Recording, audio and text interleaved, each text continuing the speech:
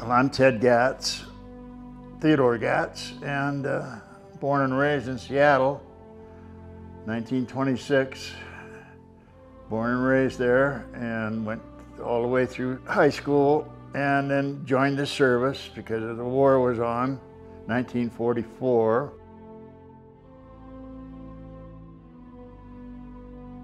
I ended up aboard ship in the Pacific. I joined the Navy. I had not a real exciting time in the service, but we were aboard a freighter, AK-178, and we didn't see any action to speak of, but we were out there all by ourselves all the time, never in a group.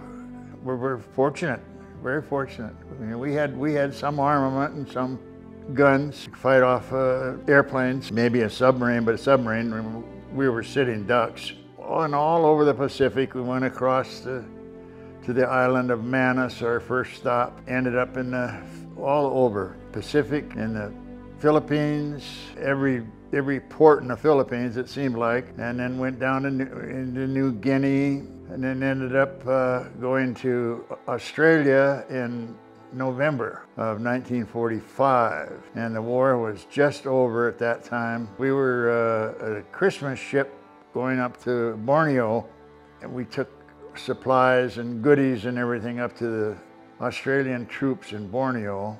We had quite a write-up in the Australian papers and Sydney papers and so on, because we had all the goodies for the Aussie troops.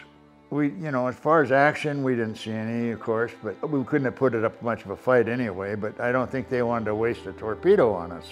I really don't. They're a long ways from home.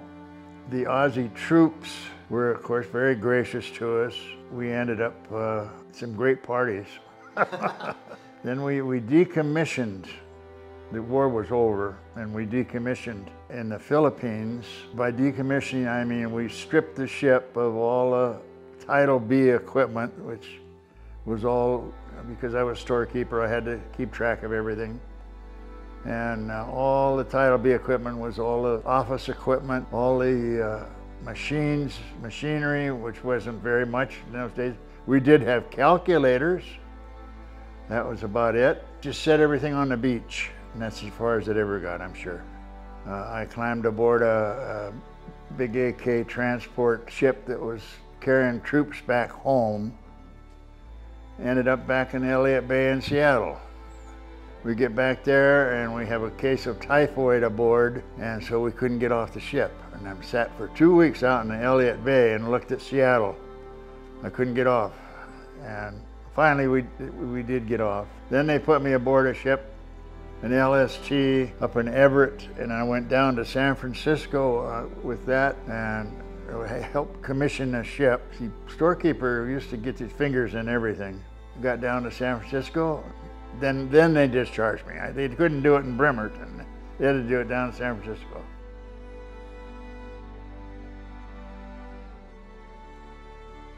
Well, I went to college for a couple of years, and that wasn't for me, and so I ended up in photography school, and that was my niche. We had a great school there in Seattle.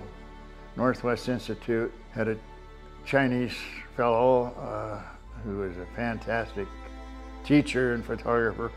Bought a studio, got a government loan, $4,000, a GI loan, bought a studio, 1949, November 49. Had quite a business, really. I mean, I was one of the leading photographers, I guess, in the Seattle area there. We did lots of high school work. Annuals, I had 7 high schools, and 2,800 to 3,000 seniors a year. So I got tired of it, sold it in 1979. Now I was going to retire. Well, I'm only 53 years old, and it's not time to retire.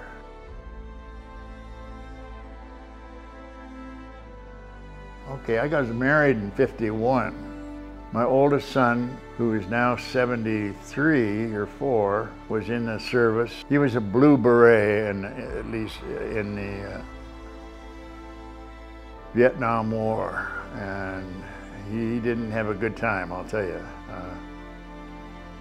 he saw things that nobody should see, you know, and so he ended up serving 2 years or so in Vietnam, and that wasn't good, but he's still going.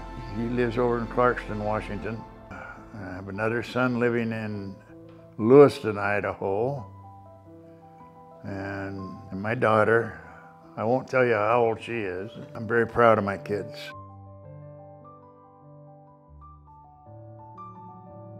Well, yeah, I came here in '90, and I was going to retire. Well, that never worked. I got bored, so I went to work part-time for Four Corner Hardware. Must have been early '90s. But anyway, I ended up working for them for 15 years, just because I enjoyed it. You know, it was fun working with the people, working with the public. I won some awards there. I sold a lot of Makita stuff. I really love Makita. I went to their school back in Atlanta, Georgia. I guess I sold more Makita slide saws than anybody in the country, because I really fell in love with those things. Vice President of Makita came out and gave me a beautiful leather jacket with Makita on it. Of course, the business quit. They had to, and unfortunately, it was a very sorry day.